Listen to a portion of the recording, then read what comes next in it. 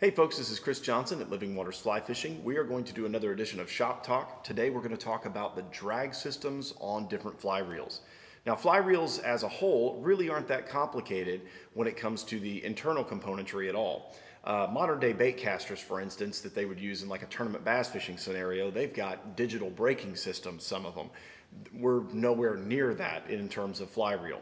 The real expense with the fly reel is how they're made, and also the fact that there's so much more machining that goes into these things.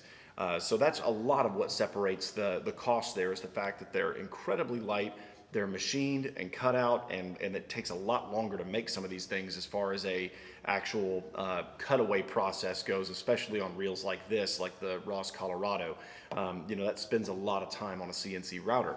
The internals of a fly reel, though, that's what differs a lot depending on what you get. There are a couple of main types of drag systems, and we're going to go through those. We're going to talk about click and pawl drag systems. We're going to talk about conical drag systems.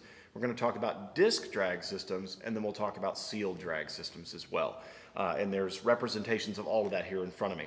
To start off with the click and pawl, it's probably the easiest to explain in the fact that the inside of the reel here just has a simple little clicker that kind of sits right down in the center here.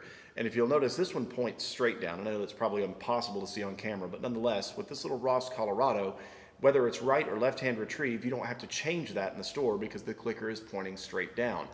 That clicker gets caught in the teeth of this little pawl on this side, and that's exactly what we have, is when you snap this reel back together, you get that trademark, that great sound that everybody loves with a click and pawl. Now, some people aren't big fans of that. I know one in particular individual that I won't mention his name on here. He may have used to work here in the past too. So Tanner, if you're watching this, I forgive you for not loving that sound. But anyway, nonetheless, with this reel, it's incredibly great for finesse applications, small stream trout, stream bass, sunfish, things like that.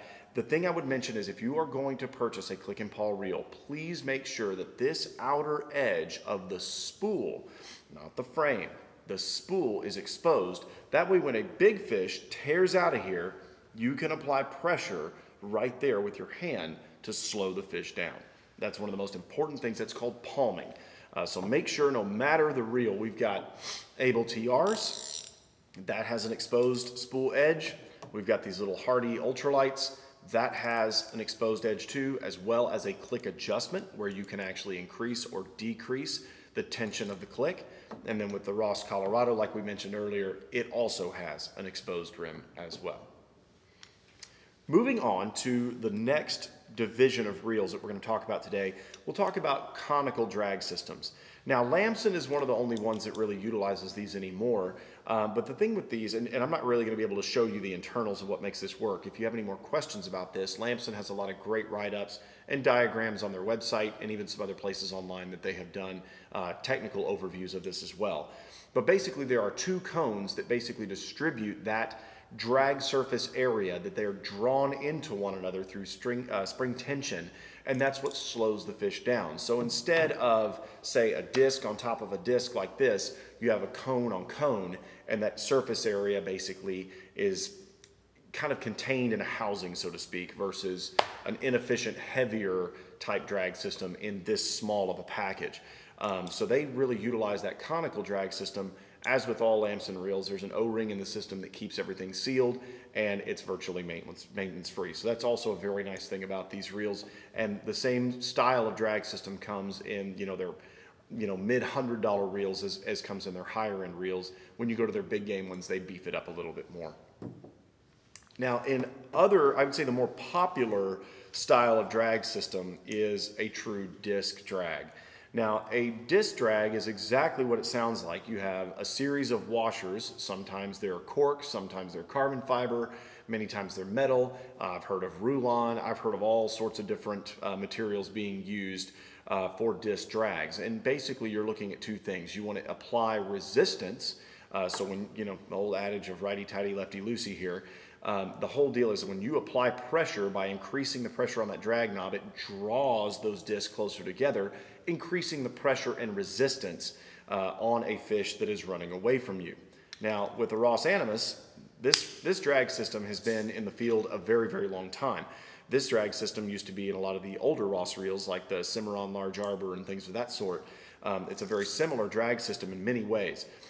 Very, very, very dependable. I mean, this thing almost never fails, and you can ask Ross the same thing. They'll tell you it's, if not the most dependable, one of the most dependable drag systems they've ever created. With this, the thing that's nice is you simply tighten this, it draws the disc together. You're trying to increase resistance and dissipate heat. Because as a fish runs, just like the brakes on your car, if you've ever driven over a mountain pass and headed down, if you don't gear your car down and you just stomp on the brakes the whole time, chances are you're going to smoke your brakes. And that's the exact thing that can happen in a fly reel if there's not material in there that dissipates heat. And that's why a lot of cork drags are that way, where that actually dissipates heat really well as well. Carbon fiber is another great material. Metal does that to a certain extent, but it does have to a lot of times be layered with other materials as well. Now, if we go into some of the big league drag systems where they're actually sealed, take up Nautilus, for instance. The entirety of this drag system is housed inside this hub. So this is impervious to water, and the thing, and you'll see like set screws and things like that that keep this thing locked in place where it's not going to move. This is a Nautilus CCF X2, and CCF stands for cork and carbon fiber. So it's actually a blend of both materials, and so you've got washers in here in this drag system that the carbon fiber applies the pressure, the cork helps dissipate the heat very, very well, and carbon fiber actually does the same thing. So they're actually complementary materials that allow this drag system to be a heavy hitter, apply a lot of pressure when you turn this knob, but also dissipate heat even inside of a housing where it's not air cooled. So very, very important if you're going to have a housed drag system. And then lastly, I would say this would rank right up there as one of the best sealed systems on the market, and that would be Hatch. Hatch, one of the things, I mean, this is not anything to do with the drag system, one of the only reels out there, if not the only reel that I'm aware of, that actually has a machined foot where there's not screws attaching the reel foot to the frame, where that's actually all one piece frame. You don't have a couple of set screws right there going into the actual foot itself. But this giant hub is where all those washers are housed. And there are, I don't remember how many O-rings in construction. I think it's 3.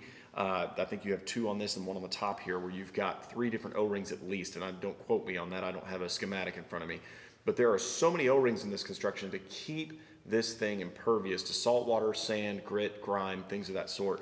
But this would be another example of a very, very high-end sealed drag system that, you know, if you wanted to stop Union Pacific, you can do that. But this drag knob, very easy to get to, and basically as you tighten it, it just draws all that system together to increase resistance on an outbound fish.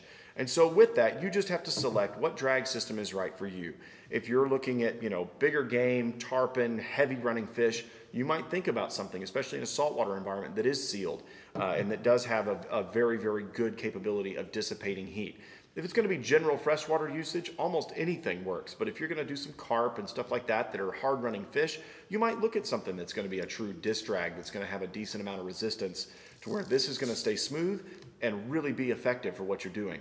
And then click and pawl, I use that a lot for my small stream and creek fishing. I just think it really is a more direct connection with the fish, of you and the fish. I think it's a really, really neat element to add into your arsenal.